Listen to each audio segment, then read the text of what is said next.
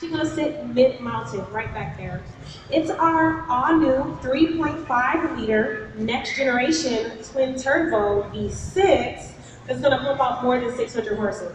Now that's pretty bad, right? That's awesome. It's gonna be truly amazing. It's not just about power, it's about power rate ratio. This vehicle is gonna This have one's a one of the race car best. version of it. We're gonna pair that engine with a 7-speed Yeah. dual clutch paddle shift transmission for near instantaneous power. And all of this technology has already been tested on the track. We're going to take It nearly saw me. to the track for 2016 at Le Mans.